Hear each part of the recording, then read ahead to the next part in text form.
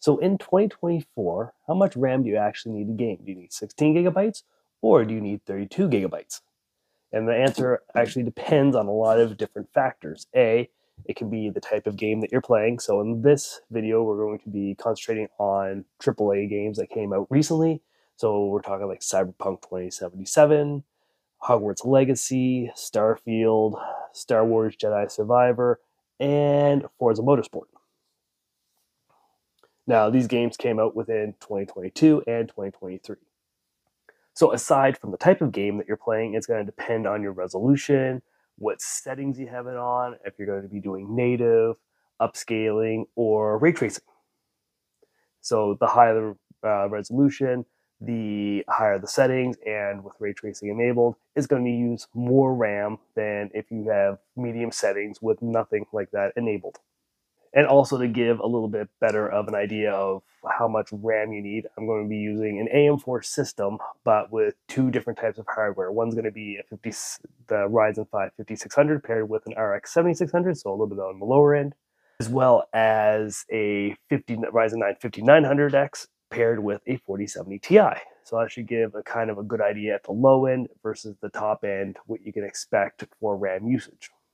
So if you are building a new system, I definitely recommend just getting the 32 gigabytes to 16 gigabyte sticks because you can find deals where it costs just as much or just as cheap as 2 8 gigabytes, and you don't have to worry about upgrading down the road.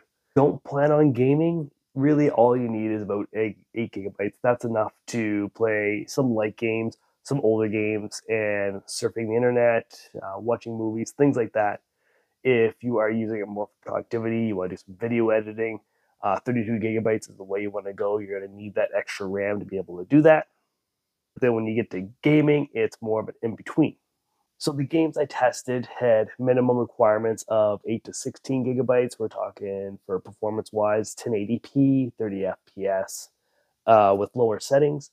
And at the higher end, for the recommended settings, it was asking for 16 to 32 gigabytes of RAM, and that's for 1440p, 60 FPS with ray tracing and things like that. So when I was testing it out, we were using native resolution with ultra settings. I did not have ray tracing enabled. I didn't adjust the settings either way, except for Hogwarts Legacy. I actually had to adjust that down to the second highest level. I can't remember if it was just high or very high, but if I went with ultra, for some reason, it would just crash my system. So I had to, so it didn't play nice with my 4070 Ti, so I had to actually drop the settings down, and I had it at the same settings when I tested for the RX 7600.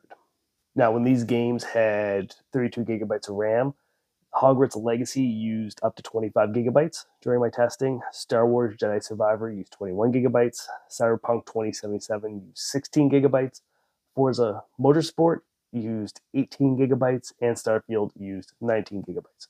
Just to give you a sense of what the game plus your system background apps will be using without any kind of RAM management when you have 32 gigabytes of RAM available. So starting off with the 5600 system paired with the 7600, the results were actually fairly comparable. There wasn't much difference between 16 gigabytes and 32 gigabytes. There was a couple FPS difference on average with Hogwarts Legacy, and in Starfield, there was also a couple FPS difference on the 1% low and on the average, but everything else was pretty much the same. So that's a good indicator that when using a lower system, if you have 16 gigabytes of RAM, there is no bottleneck to your system currently. That's not saying that games down the road, when they come out, that are going to be more demanding, that they're going to need additional RAM for the minimum requirements. But in this case, 32 gigabytes did not make any difference. I didn't test it out at 1440p just because the 7600 doesn't really perform that well at that resolution. So moving on to the 5900X paired with the 4070 Ti at 1080p, we actually see quite a big improvement using 32 gigabytes over 16 gigabytes. Hogwarts Legacy showed a big improvement. On the average was a 10% increase, but on the 1% low, we saw an additional 10 FPS increase, which worked out to about a 23% increase. So we saw a big bump there. Star Wars Jedi Survivor, there was a minor increase of about 6% on the 1% low and on the average, which isn't that big of a bump.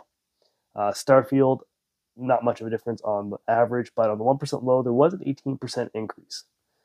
Cyberpunk 2077, a little bit of an increase on average, but not really big. And then Forza Motorsport, we did see a 5% increase in the average FPS and a 10% increase in the 1% low.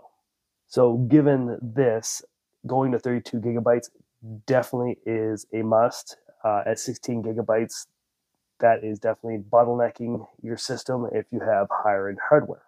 Not very much in all cases, but in some cases, especially some of the newer games like Hogwarts Legacy, there's a pretty big bump in performance when going to 32 gigabytes.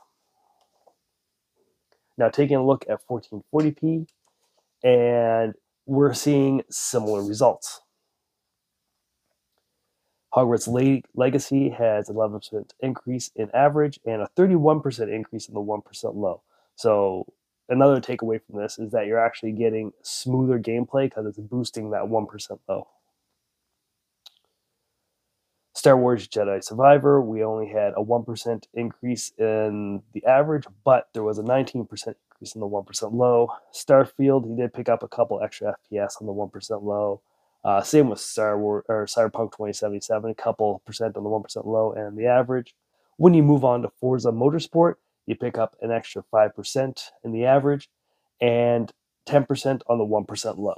So again, 1080p and a 1440p higher end systems, 32 gigabytes is a must. So if you were thinking that you need to pick up a couple extra sticks for your existing system to get better performance, it's definitely worth it.